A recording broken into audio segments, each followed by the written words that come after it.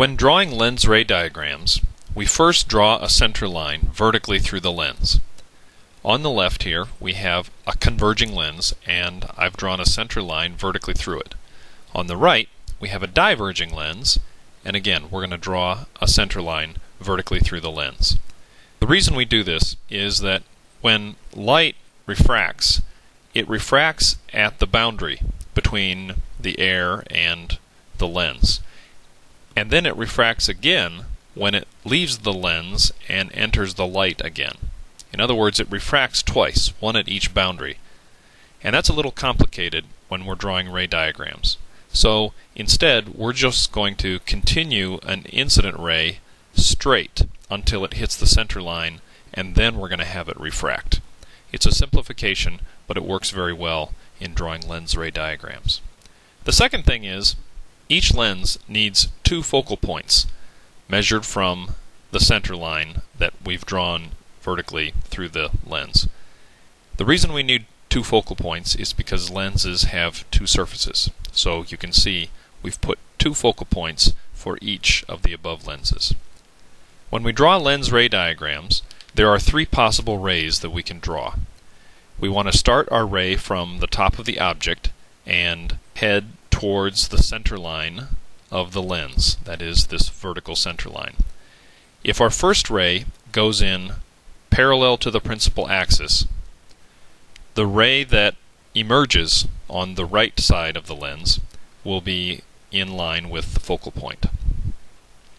If the first ray is heading towards the focal point, when it emerges from the lens, it will emerge parallel to the principal axis.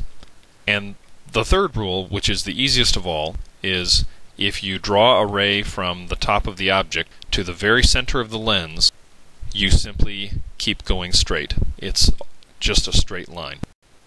Only two rays are needed to locate the image. So we mentioned three on the previous slide. Really, we only need two of them in order to locate our image. Let's define what we mean by a real and a virtual image. In a real image, the rays actually intersect. They really intersect. Real images, the rays really intersect. You can project a real image onto a screen. In a virtual image, the rays appear to intersect, but don't. We can't project it on a screen. And here we have a camera that uses a lens to produce an inverted real image on a light-sensitive material.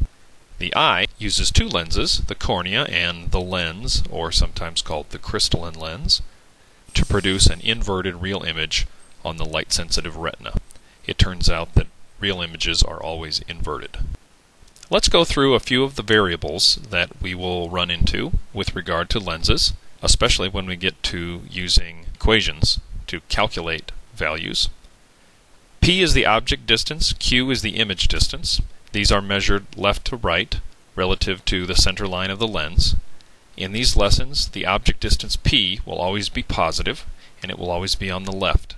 As you might have run into with mirrors, positive Q's are real images, and negative Q's are virtual images. However, for lenses, real images will appear on the right side of the lens, and virtual images will appear on the left.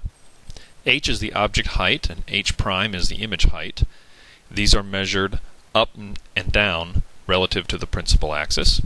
In these lessons, the object height H will always be positive, the object will always be upright, and, as with mirrors, H primes that are positive indicate upright images, and H primes that are negative are inverted images.